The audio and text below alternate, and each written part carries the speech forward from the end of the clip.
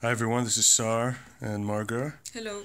We're working on the augmented reality project for electronics.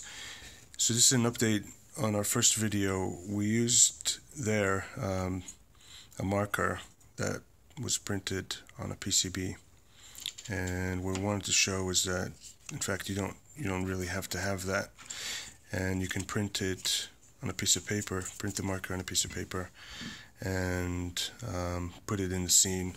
And then here we have the board. This is covered. We're not actually using that.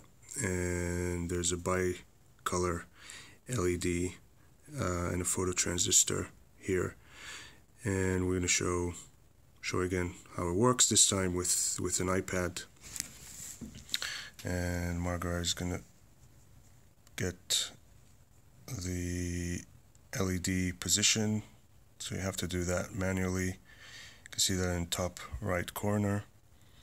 And now the scene is set, and the relative position between the marker and the hardware is set, and you see the message coming through.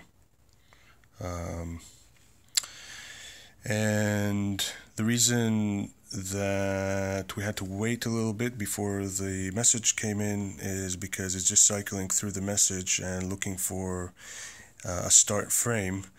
And the reason is because the iPad that we're using now doesn't have a flash, so we couldn't tell the board through the phototransistor and the flash to start the message.